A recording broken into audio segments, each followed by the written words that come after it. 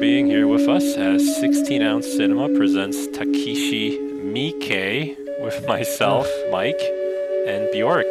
Say hello, Bjork. Hello, Bjork. I think you butchered the name a bit. Just a bit. I thought it was Miike. How do you say Yeah, but you also butchered his last name as well. It's Takashi Miike. Takashi Miike. That's what I said. No, you said Takishi. Oh, Takishi, whatever. That's different continental accents right there. I think we got it here. I think it's a hint of racism, Michael. Could be. I guess this podcast is to see which are the most racist people, Americans or the British. And my money's on the British, to be honest.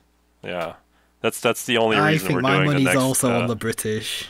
The next 90 podcasts, just for this reason. So, Bjork, yeah, my money's also on the British. Why are we doing this together? We are doing this together because we both love Takashi Miike, and it gives me an excuse to revisit his entire filmography again. Which I'd like to point out, you actually started and finished within a year since last November. And for some insane reason, you're going to do it again, it seems? Yeah, I don't really have much going on, so why not? Yeah, I didn't think you were going to rewatch the movies. I thought it'd be like me rewatching the movies and then just kind of going. I had no idea you were doing that. I absolutely love Miike, and I'll watch him any chance I get. Dude's a genius. Very cool. It also, I think, like, I don't know how this happened, but you challenged me to watch all of his films, I think, one night on Discord. And then I was like, yeah, I can do that. I can watch all of his films, not knowing he had like 100 fucking movies. Yeah, I think you're on about watching one random one from like late 90s or 2000s, but whenever you go through any director's filmography, like if they have auteur status like Miike does, then I always suggest going from the earliest point to the current point so you can see how they develop. I don't know if other people like it as much as I do, but it just gives me a really satisfying feeling watching them grow, like watching a little kid grow up into an adult, same kind of thing. Well, how many directors have you gone through? Oh, about 10, I think. Oh, wow. Yeah, they haven't had really long filmographies, though. It's just been short stuff like David Lynch and Jackie Chan and stuff like that. So does Quentin Tarantino count? Because I've watched his movies as they came out, basically. Yeah, so that I went through counts. His stuff in order as well. Yeah, that counts. Yeah, I guess I didn't have to go through it. I just kind of lived through it as as I started watching movies. And also like I think Tarantino. Oh, go ahead. I was gonna say no, it's okay. Yeah, anybody that listening to this knows I love the Criterion Channel, and they sometimes have these this like directors box sets and stuff like that, and I fucking love box sets. So I bought this. I just bought the Zatoichi one. The Zatoichi one's great. TJ's I think watching that one from the co-host of 16 Ounce Cinema, TJ, and I think he's watched all of them. And I bought this. I forget her name. It's like Ingram Bergman or something like that from Sweden. Ingmar Bergman. Yeah, Bergman, something like that. Bergman. And yeah. And I'm watching. I have his gigantic fucking film set to watch too, but it was a little bit too mellow. Yeah, I'd so love I kind of chilled out after 5. Yeah, I've only seen Wild Strawberries from Bergman, but I thought it was amazing. I'd love to get the set, but damn, it's really expensive. Yeah, it is. Criterion always has these like 50% off sales, and then like if you order directly from them, they always give you like $10 and $15 like dollar certificate things. So it always kind of it always kind of that's the problem. You can't do that in England. You have to pay full price on Amazon plus shipping. Ugh. I talk to people from like Australia about movies sometimes, and their fucking prices are disgusting. I'm glad I don't live on an island. So true. All of our entertainment here is cheap. So yeah, that's true. So today we're gonna what are we gonna do? We're gonna talk about 3 things. We're gonna talk about the history of basically direct video in Japan, which is called V Cinema, I think. Is that right? Yes, that's correct. and then we're gonna go through to Takashi Miike's first two films, Lady Hunter and Eyecatch Junction. And yes, also correct. What's Lady Hunter called? It's called Lady Hunter: The Prelude to Murder or something. Prelude to Murder. Yeah. Hell yeah, I love murder. Who doesn't? That's why we like Takashi Miike. That's true. That's true. And I heard you had a little history lesson for us about the Japanese cinema, which I know nothing about. Yeah, just a little bit of history. Well, sit back and relax and take out a notepad. I'm already sweating profusely, so I'm not sure I can relax. But yeah. Well, in order to learn about V cinema, we need to take a little trip back to post-World War II Japan. So, just a picture of post-World War II Japan. After we drop some bombs, I'm in there, okay.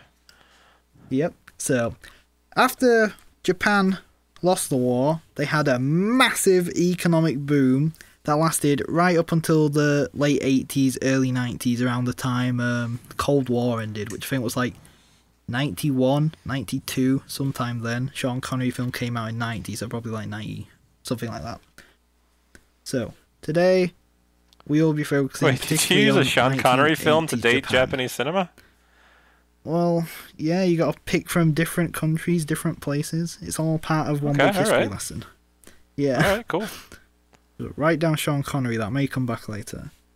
Okay, alright, so I am writing down Sean fucking Connery. So, during 1980s Japan, the economy was in full boom, and people found themselves having to pay full price for commercial goods and commodities. So, like, Nintendo came out in the 80s, home computers, home video, stuff like that.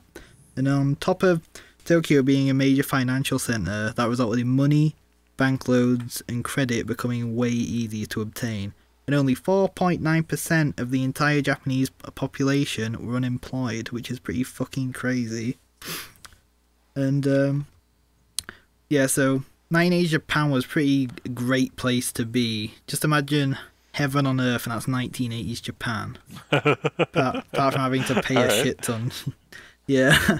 So Japan's economic growth abruptly ended at the start of the 1990s, which was caused by the asset bubble prices, like retail and stock market being inflated. They just completely stagnated, which caused Japan's... Yeah, it's pretty crap. Which caused the 90s to become known as Japan's lost decade, which is kind of ironic because 90s Japan is probably one of the best decades for cinema in Japan. So much great indie stuff came out in 90s. So, and we're gonna watch about half of it, I think, going through his movies. Oh yeah, definitely. I think Miike's got at least like maybe 18 V cinema films. He just hammered them out. So, now is V cinema still going, or is this like a time capsule? Well, it's kind of a time capsule, and I wouldn't say many Westerners know about it unless they are obsessed with random 60-year-old Japanese directors from Japan like I am. And you still get direct-to-video stuff, but it's just like picture direct-to-video stuff now, and it'll be like a Jean-Claude Van Damme crappy film like that. So the glory days are definitely over. Okay. In Japan, they have a lot of Pinku direct-to-video stuff, and I'm sure there's still like cheap Yakuza shit you always stuff. Fucking love. Yeah, I knew I'd find some way to bring up Pinku. And Miike dabbles in a bit of pinky shit later, but that's not for ages. So, back to my history lesson. So at the end of 80s Japan, the film industry was on the brink of collapse. It was completely screwed, because the influx in home video sales made it so major studios couldn't make back the money that they invested on big budget features. So it's like now with Netflix and Amazon Prime and stuff, people would rather stay at home and watch that than go out and see some crappy Marvel film at the cinema or something like that. So because nobody was working anymore, or what? That was like part of it?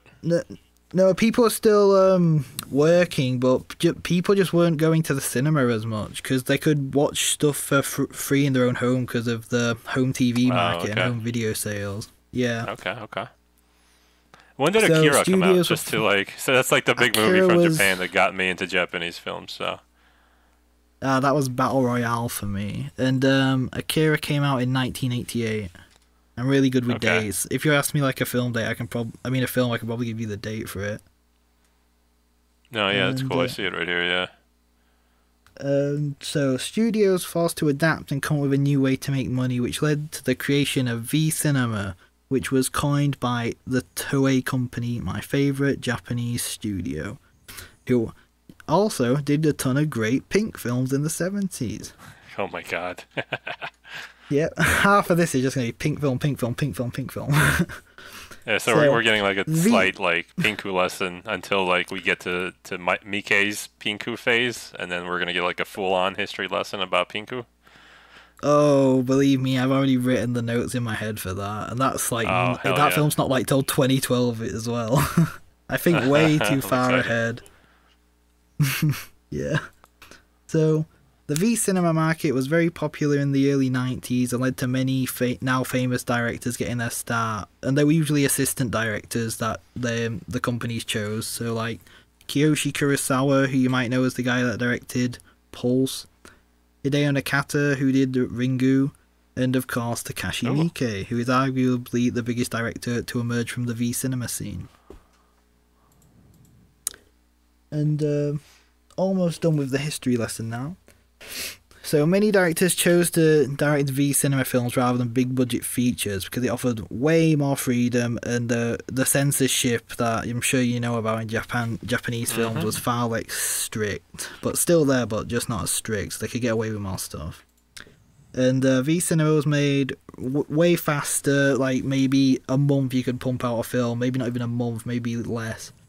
And it was a lot cheaper, and it focused a lot less on exposition and story and way more on hyper-violence and vulgar sex. Now, what about like big name actors? Did they go for it too, or did they stick with their cinema? Big name actors usually stuck with cinema, but a lot of now famous actors were born in, like, their careers were made in the V cinema, like Sho Aikawa. I'm not sure if I'm pronouncing his name right, he becomes like one of Miike's main actors in the V cinema for a while. And Riki Takeuchi, also not sure if I'm pronouncing his name right, but he's really big in Japan as well, and you'll be seeing a lot more of him.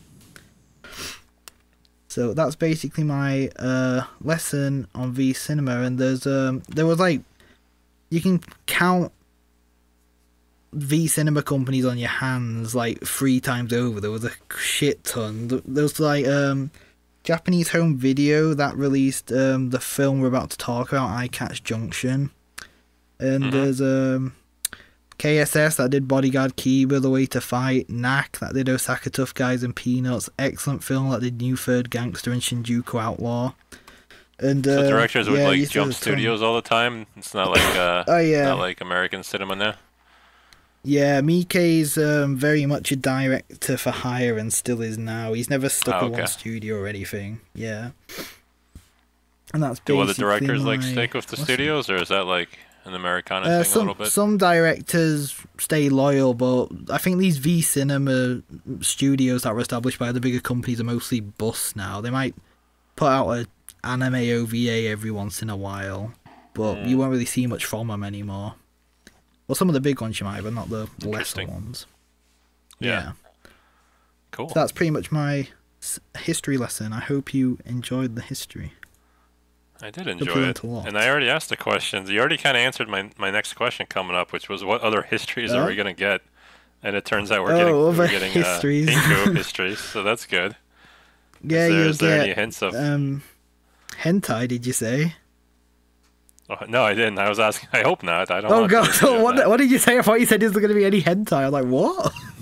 No. Did Miike direct any hentai? Because I'd watch the shit out of that, I guess. There's some animated segments in the Mole Song film, but it's not hentai, so he hasn't not done any hentai that I know of. But yeah, Miike hentai sounds fun. So I think we're ready to roll on our first film, I think. Which is first, Lady Hunter or let's go with Eyecatch Junction first. It wasn't his first film, but it was first one to be distributed and first on Letterboxd. Cool. So And I've got my notes for that first, so for convenience, let's go. I have my line of notes, and my yeah, line of notes is directly notes. affiliated with the poster for both of these are fucking great. It's like three schoolgirls, and one of the girls is like pointing a gun to her head. And I know how much you love guns, Bjork. So it made me think of you. Well, I like Bjork. I mean, yeah, I like Bjork, but I like guns in films, but just not in real life. I'm not sure why I'm so strict about that, but yeah. Yeah, the girls are all really hot. This brings up the question, like, is your name Cullum or is your name Bjork? Because every single fucking American calls me Cullum. No, it's not Cullum.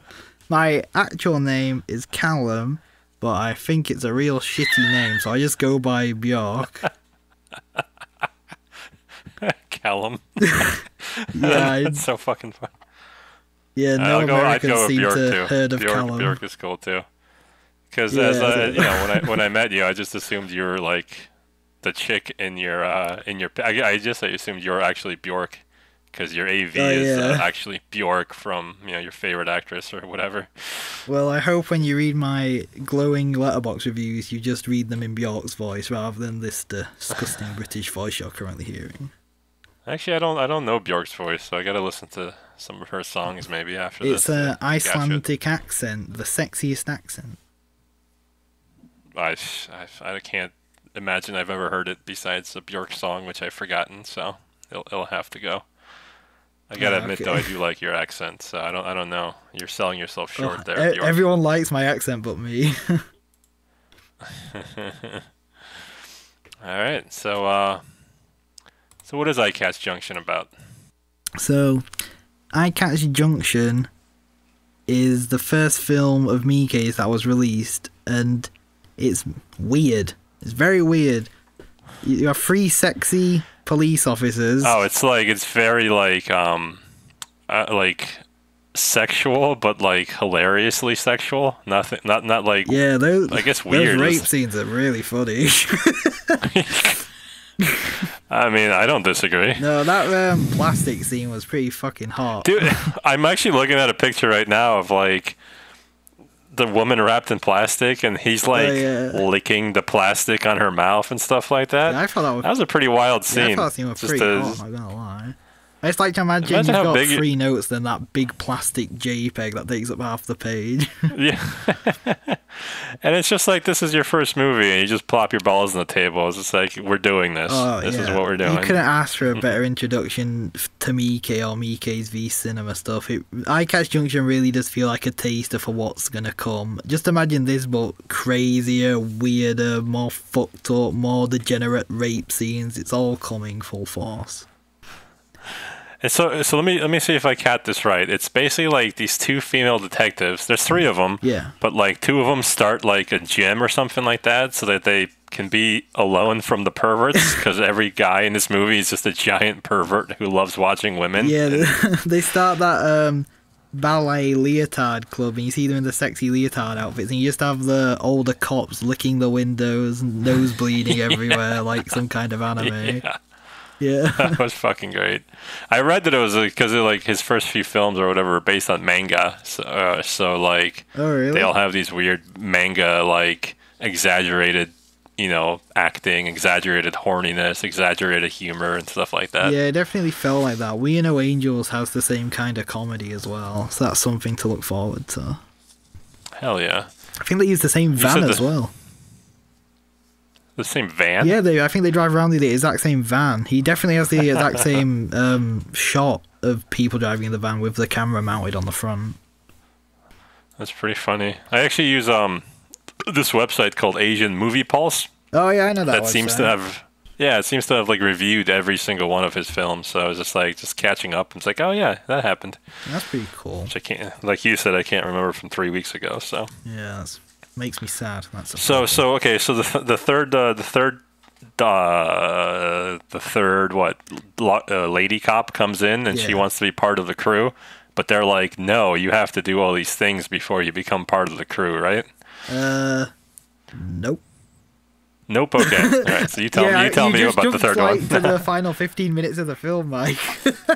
Oh shit. Yeah, that's like the fourth scientist girl that wants to join. That's been eavesdropping on them throughout the film with her. Oh weird no, I'm gadgets. talking about the. I didn't know I didn't think all three of them were like in the club. I thought there was only like two of them in the club, and then they made the other one do like weird karate and ballet and stuff like that. Tough boss lady, and then there was that other one, and they had to fight. Oh, okay, that's right. And then the third one had to like fight her to get in, and if she lost, she'd have to shave her head and look like a bald old man. Oh, I was rooting for that so hard. Really? Yeah, I love bald chicks. I thought you like pixie hair. Dude, it's just the shorter the better, all the way to bald. Oh my god. Yeah. Wow. That's the reason I have my stupid haircut, just because it's like if I just kind of like close my eyes, I can pretend I'm a woman. So it's fantastic. Damn. I am learning a lot about Michael tonight. So the film looks really low budget, obviously, because it had no budget pretty much. But it doesn't feel low budget, and especially for Miike's first film, like this is a legit, well-directed film. It feels very competent for a debut feature, not counting Lady Hunter, of course. Sure. Yeah, and you really want to expect this from Miike, but I just think it shows how much of a natural-born filmmaker he is. And he worked with pretty big names as well as an assistant director for a few years. I'm blanking on the name, but he assistant directed the film Black Rain in 1989, and that's a pretty well-known Japanese film. So so he kind of worked his way up. Yeah, he was actually comfortable being an assistant director forever and wasn't really bothered about moving up, but yeah, I'm glad he did. And Eyecatch Junction. Wasn't Black Rain the one with like one of the Douglas people? I have no idea. I've not seen the film because the director's on my director's watch list, so I'm going to wait to go through his filmography. Oh, there it is. I looked it up. Yeah, the another cool fucking poster. God, I love these posters. Yeah, Japanese. It's just Michael Douglas looking fucking sweet in like a leather jacket and like a cigarette in his mouth isn't that and black the Ridley sunglasses. Scott film? I mean, that sounds like a Ridley Scott film, but no, I don't think. Oh, it is. Yeah, you're right. It is a Ridley Scott film. Black Rain films directed in 1989. One Ridley Scott, which I'll be avoiding like the plague, and the Japanese one, which looks good. Well, this one has like a Japanese bad guy in it. Oh, does it? Like right in the poster, yeah. Oh, well, maybe I'll put with. This is actually. I'm actually gonna watch this tonight if I can. This looks sweet. Well, maybe I'll put with Scott's meandering bullshit just for the Japanese bad guy. All right. Yeah, Eyecatch Junction is a very appropriate name for the film because there is a lot of eye candy.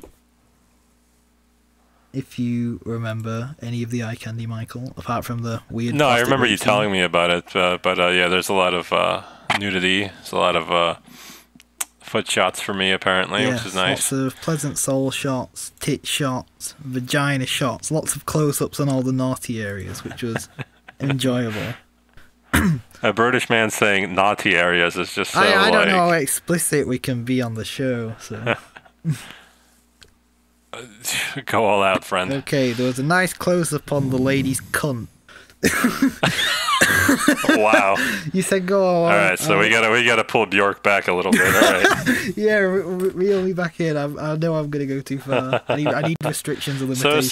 So okay. How is this playful nudity and sexuality different than like a Pinku film? Well, is it just like all over the top, basically? It's somewhat similar to Pinku, but with Pinku there's more of a focus on the actual sex, and it's difficult to explain. There's like invisible borders that differentiate it. I don't actually think they have sex in Pinku films. I'm pretty sure they don't, but the posters sure as fuck do. Yeah, they're definitely explicit, but I don't think they actually have sex because they are just actors, not like proper sex workers or anything. They're just meant to be sexual. It's not just straight up softcore porn. There's like, I don't even watch it for the fucking nudity. I watch it for like the story. The story's usually really good. That sounds like a complete lie, but it's not. I'm being deadly serious about it. Yeah, that's why everyone read Playboy, because they had cool interviews. Oh yeah, Playboy magazine was way before my time. That's true. Yeah, what about Maxim? Was that big over there? For the list, was what? Maxim? We have Zoo magazine. I think that's dead now, though. Yeah, we don't even I think have all Playboy magazines are over dead. here. So don't. Yeah. For people listening, there's a bit of an age gap between me and Michael, so there might be like crap like this that I don't know what the hell he's talking about, or he's like, "What's this thing you're on about?" How old are you? You're 21, right? 22. My birthday was last week. 22. Okay. That's cool. Yeah, that's cool. Yeah, I'm 37, so. Old enough to be my dad, but you're a cool dad. Yeah, if I was 15, I guess. Yeah. Started young. Anyway, back to the film before we get too off topic. Uh-huh. So, the soundtrack's awesome, and it's got that. I'm gonna completely get the name wrong. Is he like called Steve Pumpkins or something like that? Why would I know that? Is that Tom Hanks' character on SNL? Remember you told? Oh yeah, that's exactly what it sounded like. I'm Steve Pumpkins. There's like something pumpkins. Yeah. Is it actually the music? So if.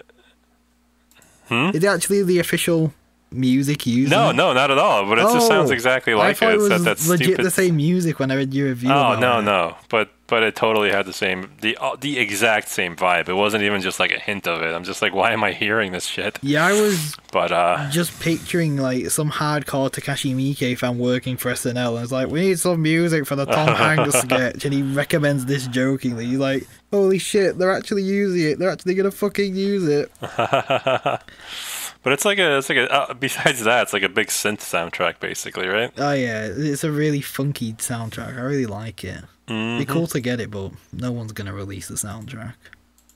No, probably not. Or the film.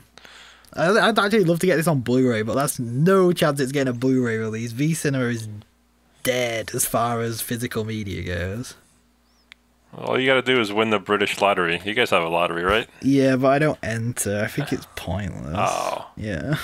Somebody has to win. Somebody could that's be you, not and me. Then you could just release a Takashi Miike film like once every 3 months on Blu-ray. That's Arrow Video's job. I'm hoping they'll release more. Last one they released was One Missed Call trilogy. That was quite a while ago. Oh no, they did Graveyard of Honor, but I don't like that film.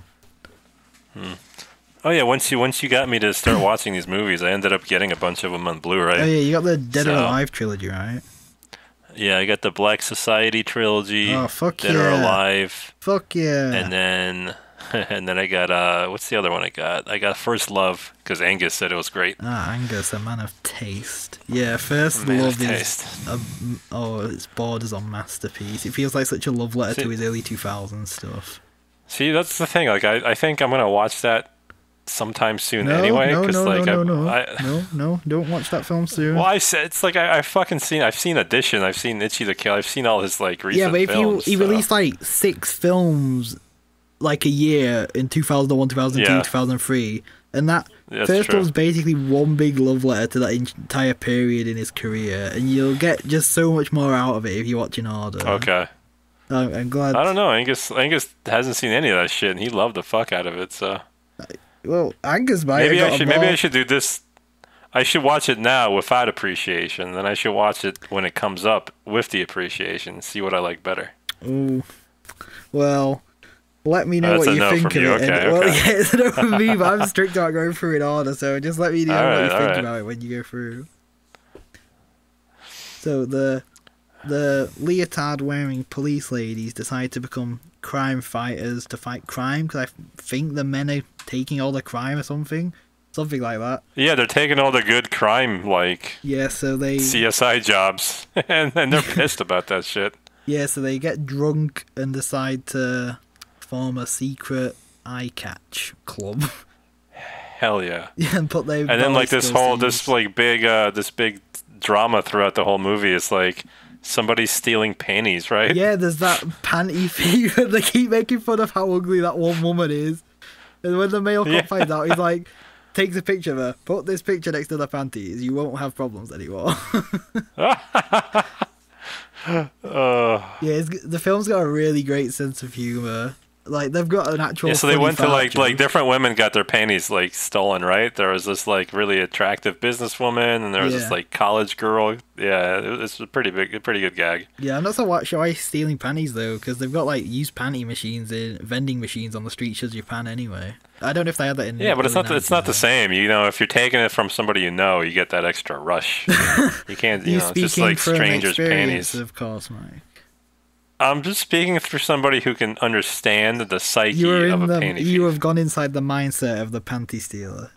Oh yeah, You can I've been in there see in the world in the from his mind. point of view. I feel what he feels.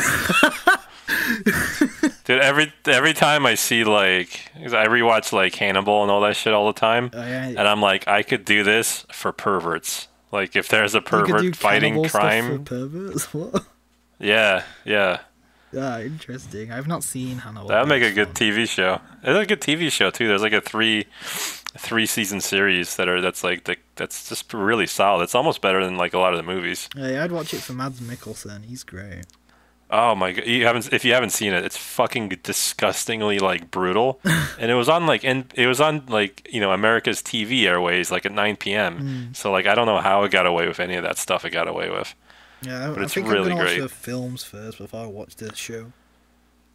Oh yeah, absolutely. Let me know when you do that because I love like there's one with the one called Hannibal is fucking great. It's got oh man, one of my favorite actors who I can't fucking think of right now. Emily Watson's But anyway, in it, I love. think. Yeah, Yeah. she's okay. She has a weird Okay. face. It makes me She's my nervous. favorite actress. Oh. That's fine. She has a weird face. No, she's not. She's beautiful. She's beautifully strange with her she's, strange robotic she's the face. main actress in Breaking the Waves, my favorite film. Well, second favorite film. Oh, that's right. I gotta watch that. That's right. Oh, I hope you cry your Figure eyes out what makes you cry. Oh, I bet you'll be able to guess. It shouldn't be too hard. Probably. Like the tears start at the back of the eyes, then 5 seconds later it's full on bawling my eyes out. Oh, back of the eyes. Not me. Mine are always on the bottom. Oh, mine like go from the back, then to the bottom, then just flood. Oh, I bet that psychologically means something about us.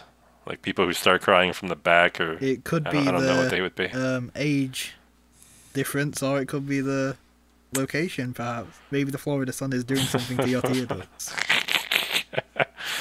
Yeah, she's in the one called Red Dragon. Yeah. Oh, Edward Norton. That's the one. Oh, yeah, Edward That's who I Norton's love. great. Yeah, the movie's fucking stacked. It has Edward Norton, has Ralph Fiennes, and it has Philip Seymour fucking Hoffman. I thought it was So- pronounced Ralph Fiennes. Maybe I'm pronouncing it wrong. Fiennes. Ralph That's Fiennes a and Edward stupid name. Norton. That's like Grand Budapest. Yeah, it's the same cast. Yeah. Oh, great movie. Yeah, I watched that yesterday. It was amazing. Darcy only gave it like. Oh, I a guess 6. actually I guess I did his shit too. I watched all his movies. I fucking love that guy. Yeah, me and Darcy watched a bunch yesterday. She didn't like Grand Budapest though. She thought it was alright. Yeah. Yeah. It's very like random, but I like that kind of thing. Yeah, true. It's very good. I think it's his best film. I like that one with the train too. Yeah, that's Grand Budapest. Which one is? Oh, is it? Oh. Oh, Mike, your memory, seriously. There you go. What am I thinking about the hotel one? Yeah, that's Grand Budapest. No, motherfucker. There's one, the Darling Unlimited. Oh, I thought that was on a. The Oh, yeah, that's on a Darji. train as well. That's a train I one. Yeah, haven't that's seen the that full one on yet. train one. Oh, okay, that's good. It's like low key. It's like the beginning of him being fucking him. Ah, that's cool. I'll check it out eventually. Yeah, I like that a lot.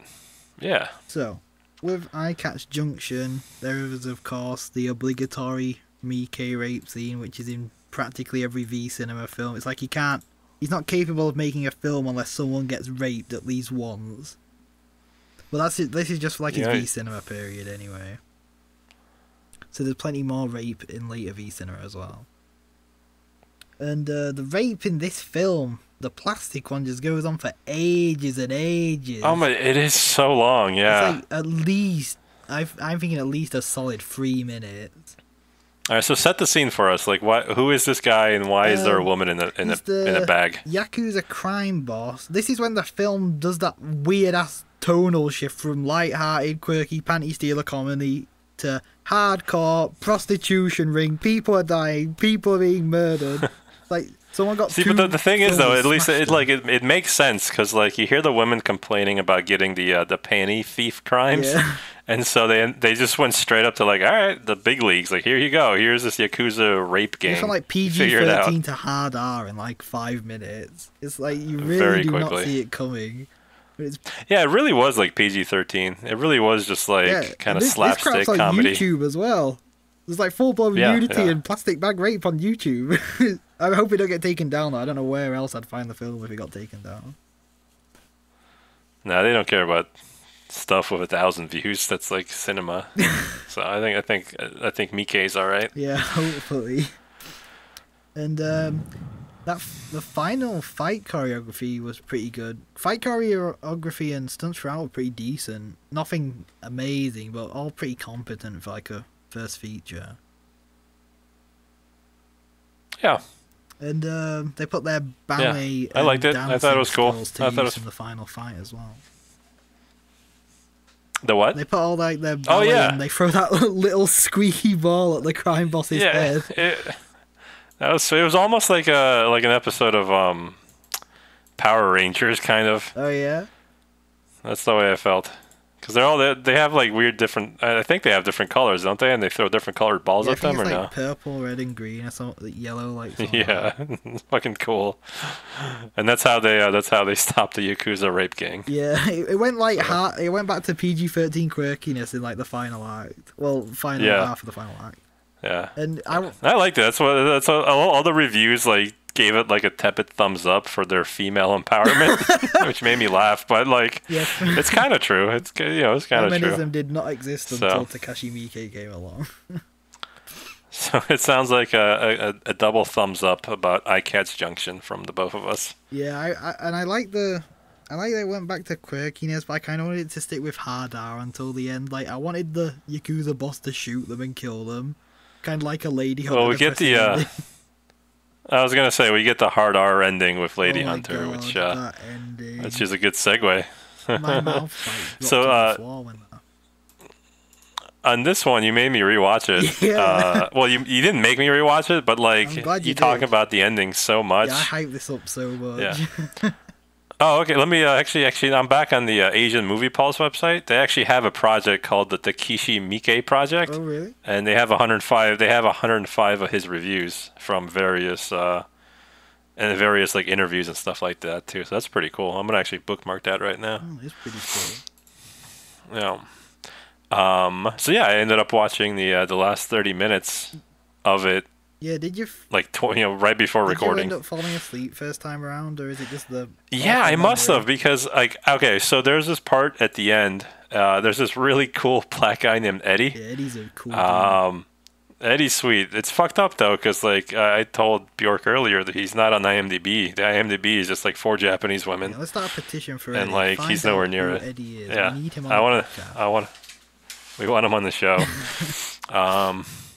So anyway, there's the very last Eddie scene happens where they're like in a car, and then he's like, "Hey, come, why don't I know how to treat a woman? Let's hang out." And then the Japanese main actress like starts talking to Japanese, but there's no fucking subtitles, and so like I have no idea what she said to him. Dubbed this is the same guy as who not dubbed subbed Eyecatch Junction, because it's that weird Comic Sans blue font with the white border around it. God, that shit was so popular in like the late 90s, early 2000s internet. Oh, really? Yeah, so I totally get where he's coming from on that. Damn, now I'm getting a history lesson. That's pretty cool. Yeah, and he like just so anyway, that like the long exposition scene. He just gave up. Yeah.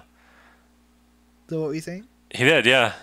Yeah, what are you saying? He gave up trying to get some of that Japanese pussy? No, not about the subtitle guy. Just gave up when it came to the expedition scenes. Yeah, Eddie gave up as well, I guess. Maybe Eddie was the guy. It's like somebody had a gun to his head, and like he could only get it like through the first watch through, and he just kind of could whip out what he could.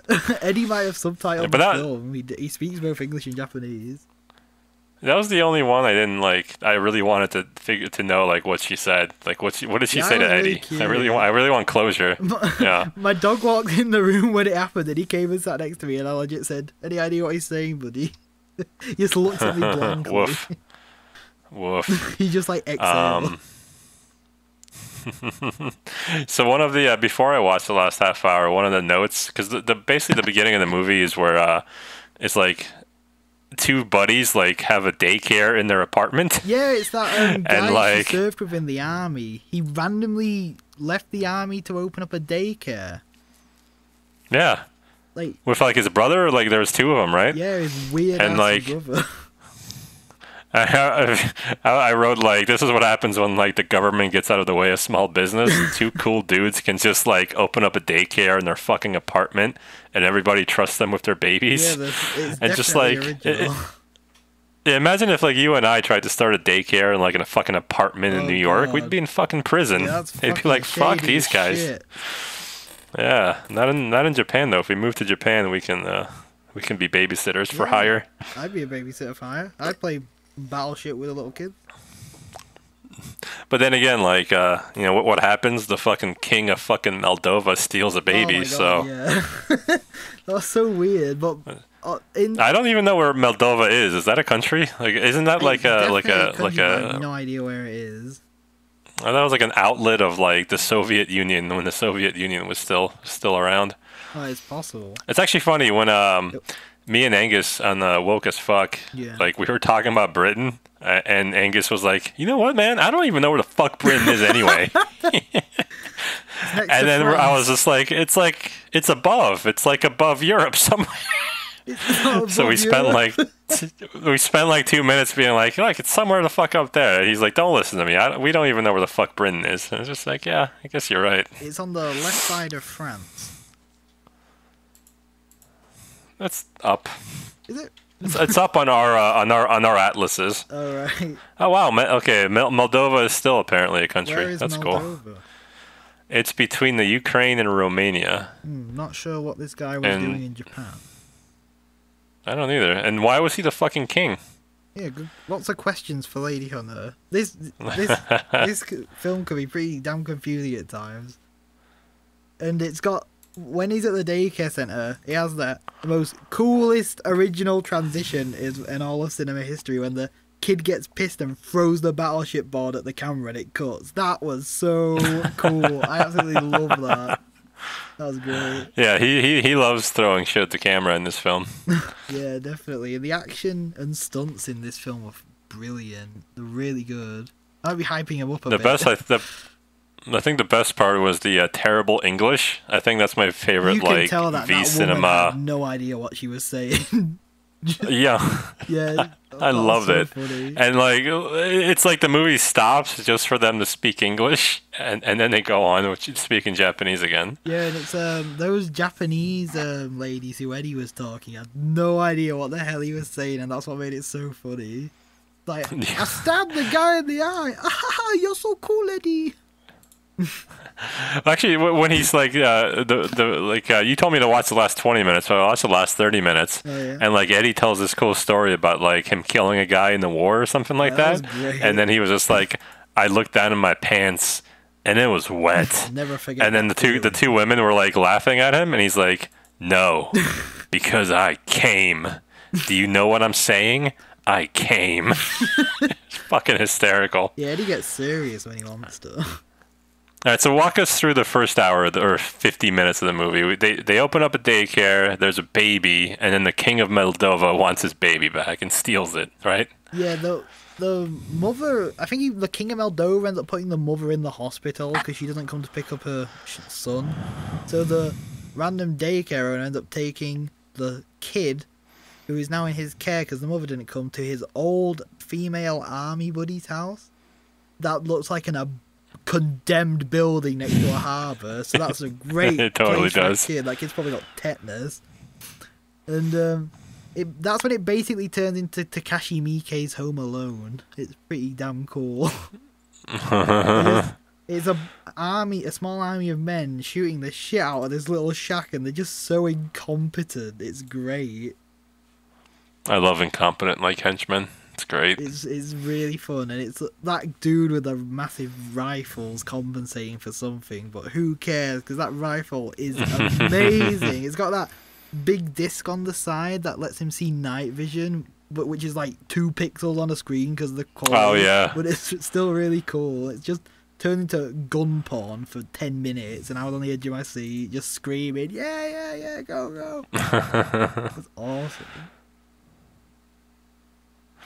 Oh, we gotta talk about the poster too, because it's another cool fucking poster. This one is like straight up 80s. Oh yeah. It's just like a woman in a bra taking off her sunglasses, That and lady then there's like a looks fucking gorgeous. dude.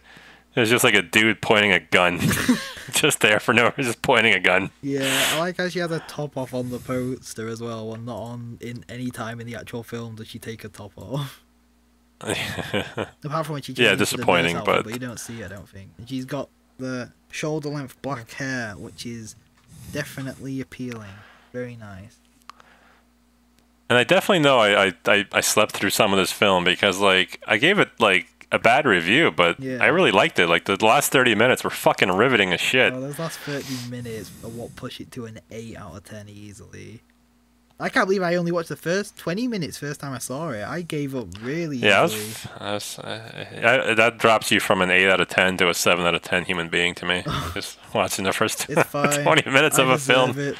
I'm disappointed in myself for it as well. I'll be honest though, like I've been doing that recently. Like I think 2 films, there's just like I can't watch this anymore. I'm not getting any pleasure out of this. There's It's no reason to fine. keep you going. don't remember the films once you watch them anyway, so... That is a valid point. I think it was the George Clooney remake of Solaris, where I got yeah, like it 30 was minutes in, and I was just like, no, this is all I need. I don't We're done. hear anything Soderbergh's directed. I can't stand it.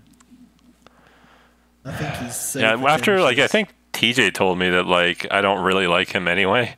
And I looked at his filmography and I was like, maybe I don't really like him anyway. Maybe I just like some of the characters Yeah. and actors in his Like films. his Ocean's trilogy looks fine, and the third one's got Al Pacino in, so I'll probably watch that. But lately, he Dude, no, you should just watch. shoots They're on fucking phone. amazing. He like shoots all his films on phone now, and it's just dumb. Oh, that's that stupid effect, It yeah. was a cool experiment, but it's like done 3 films on an iPhone now.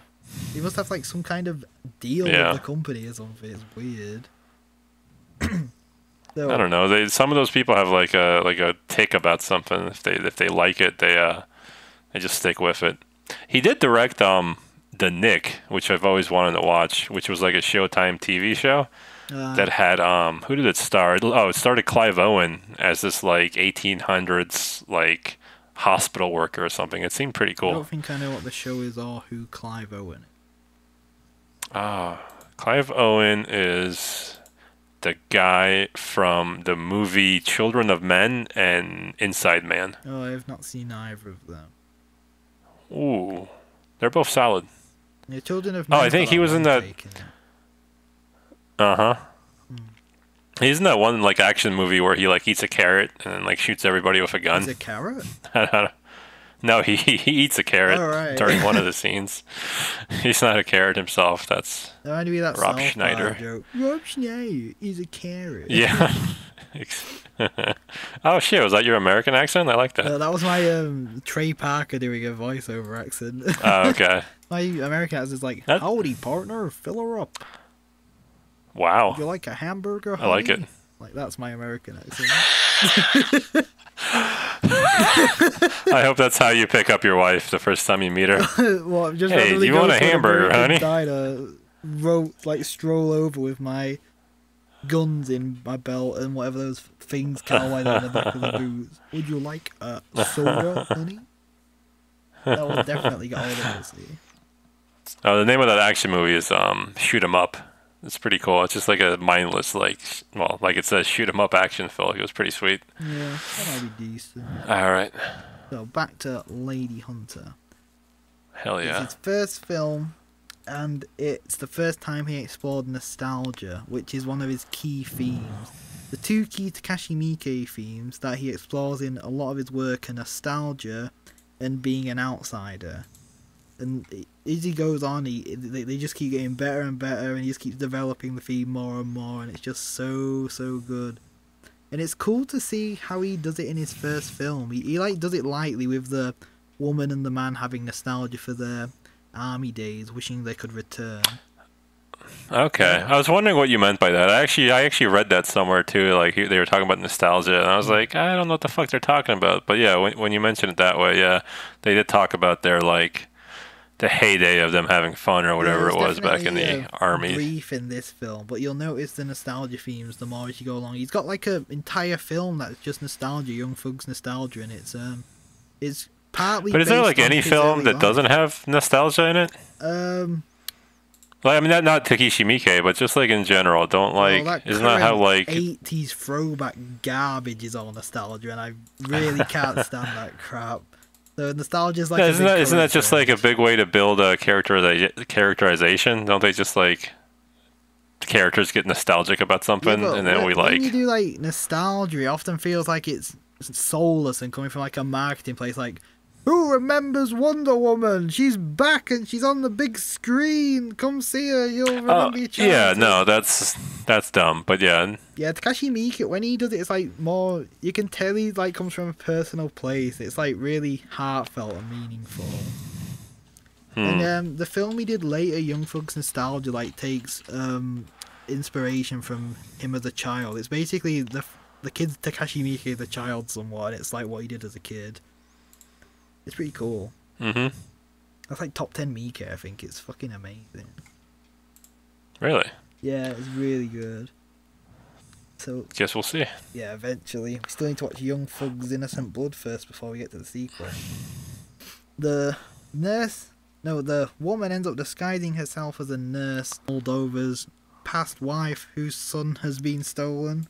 I don't know how I'm keeping up with this, but I somehow am. And she puts on a nurse outfit. I don't know why, but the woman pretends to be asleep with her eyes open when she's there, and even after she leaves. It's weird. Really weird. I legit do not understand what's happening in this scene. Some exposition that didn't get subtitled again.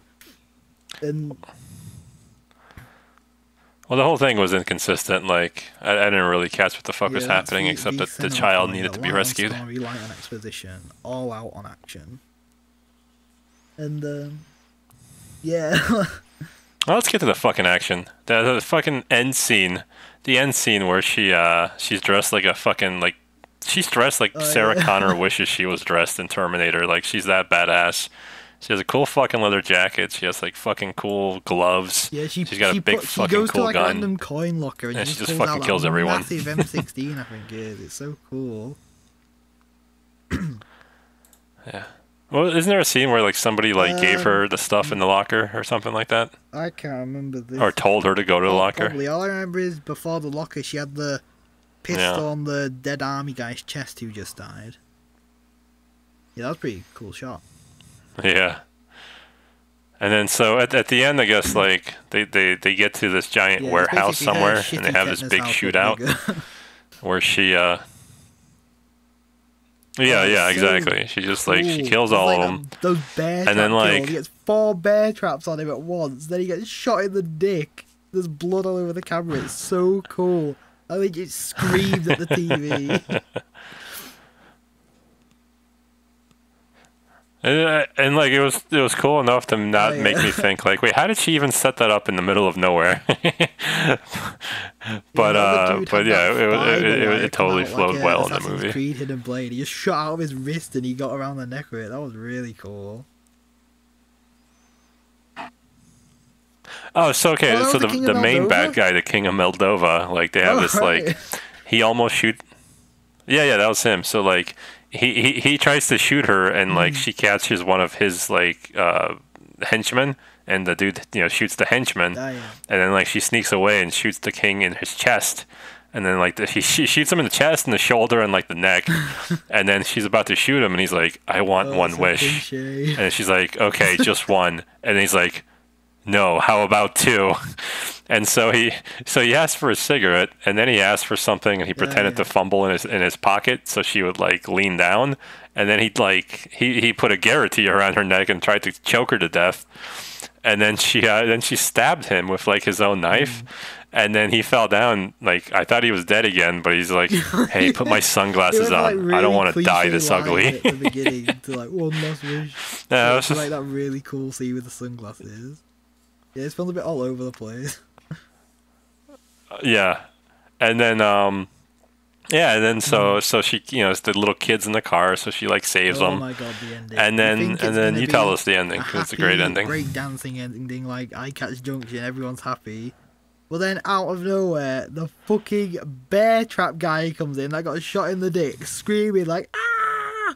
Then he just whips out his massive gun, and you don't see it, but he shoots, like, he unloads a full magazine into the woman who has just been reunited with No, not kid. even the woman, because the child's in front of her. So he shot through the child, clearly, to kill both of them.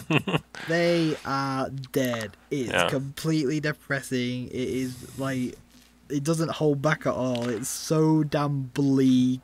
And the guy has no dick. I feel bad for him. Yeah, and he's crippled his arms and legs, but somehow knows how to aim and fire a gun accurately enough to kill a woman. I mean, that's if somebody shoots my dick off, I'll have a lot of anger issues. So I might kill a child too. He's going on a rampage. Yeah, that ending was just beautifully depressing. I absolutely loved it. So, those were our first two Takashi Miike films. Yeah. Takashi Miike. Well, I'll get it right before episode 5, and then fuck it up around 11. Oh God, I don't know. So, what are the next two films coming up? I think it's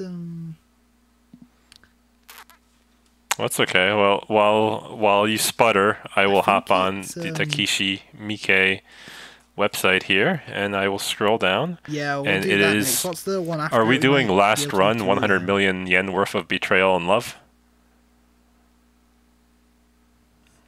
Oh God. Well, it's body. So how about this? How about we do Bodyguard Kiba 1, 2, and 3, and then we circle back to Last Run and Shinjuku Outlaw. All right. No. I was thinking we do the Bodyguard Kiba trilogy together. And then we do murder weapon? Or we could do Last Run and Shinjuku Outlaw together, and then start with Bodyguard. I thought it was like one of his first 4 ones he did. Human murder weapon. No, I don't see that anywhere. Check the Letterboxd and set it from earliest to most recent. Well, let me go on his wiki then. That's a great place for it. That's what I use the most. Oh shit! I don't actually use that very often, so let me. Damn. Alright, here we are. So, oh wow, you're right. Okay, so Eyecatch Lady. There's something in red that I can't understand, and then there's a human murder weapon, and then straight to Bodyguard Kiba, and then Shinjuku Outlaw, and then the Bodyguard Kiba. That 7 million yen film. That's early on as well, I think. I think a it's million his third what? film actually. Okay. Yeah, sounds good, and they both don't have subtitles. Okay. Yeah, so let's do that and a human murder weapon. Oh fuck yeah! I really like 7 million yen. Not sure. Dude, hell yeah! Are you gonna rewatch them too? They're both on YouTube on the same channel that uploaded. You might have to. Did you link me a human murder weapon? Yeah, it should be easy to find. Oh, very cool. Yeah, definitely should be. So if anybody is following along, this is all on YouTube. I haven't seen any of his assistant directed films yet, but they're all on my watch. So have you seen Shimanto River, where he's the first assistant director? Yeah. Gotcha. That'll be our offshoot. Offshoots, whatever. Yep. Okay, so I guess this has been 16-ounce Cinema's presentation of Takashi Miike with me, Mike, and you, Bjork. Ooh, cool. Hopefully, before this pops up, we'll have a feed. We'll have some sort of website. Maybe we'll have some sort of graphics and everything. We'll have some shit up, and people can follow us or something. And with that being said, we have a 16-ounce Cinema's main video movie feed thing is coming back soon. I think in 2 weeks. We're going to record some more shit, and our episode is going to involve... I don't remember, because usually I'm not the one remembering this on the podcast. Dolph Lundgren. It's going to feature Dolph Lundgren. Are you a fan of Dolph? You're saying his name wrong as well, Mike. Dolph? What's his name? You say it. Dolph Lundgren. What did I say? Lundgren, something like that. Whatever, we know who he is. Yeah. All right. Rocky IV, that's awesome. Yeah. All right, till next time.